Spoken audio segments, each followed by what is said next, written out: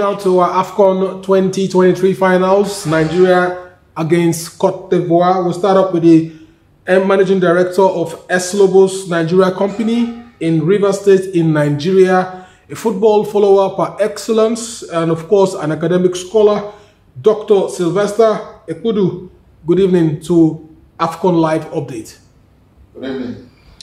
So let's take a look at the Nigeria-Cote d'Ivoire match coming up on Sunday. What's your prediction and what do you look out for? Well, I want to start still basking the euphoria of our hard-earned victory over the South African. Congratulations to Nigeria, congratulations to everybody, congratulations to the Super Eagles. I call them the superlative Super Eagles.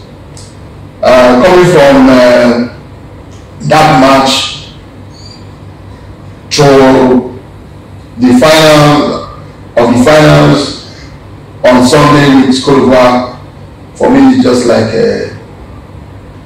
someone who's counted 100 and now we want to come and count 88. For me, it's going to be a walkover. The second question is on Victor Osimhen, the reigning African Player of the Year. Yeah. He's from Odo State in Nigeria. I'm from your state. What can we pick out from Victor Osimhen's performance so far in the AFCON, and what lessons can we learn from him in life? All right. I'll start by saying this, that successful people are ordinary people with extraordinary determination to succeed. That little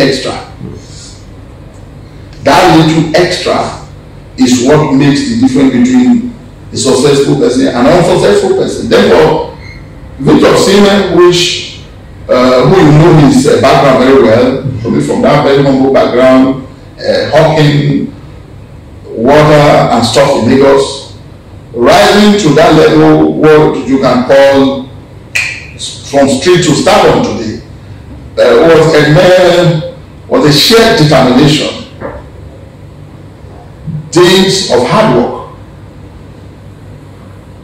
He got committed to the fact that yes, he will not accept being in this condition that he found himself, and he discovered the potential in him and unleashed it.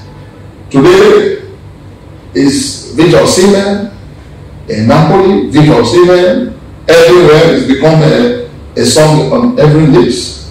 So it just to let everybody know that you can become anybody only if you are committed to your cause, only if you are determined, if you are ready to show that innate desire to unleash that potential in you. So that's Osimhen for you.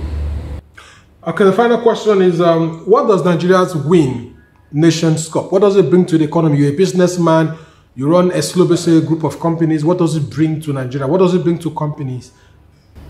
All right. Nigeria is not the host nation. Take that, put in your pocket first.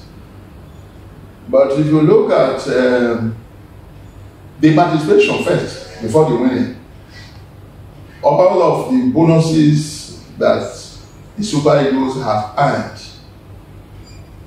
from the group stages up to now that they've made it to the finals are going into their bank account, and those bank accounts are domiciled in Nigeria, and that's going to increase the cash flow in banks.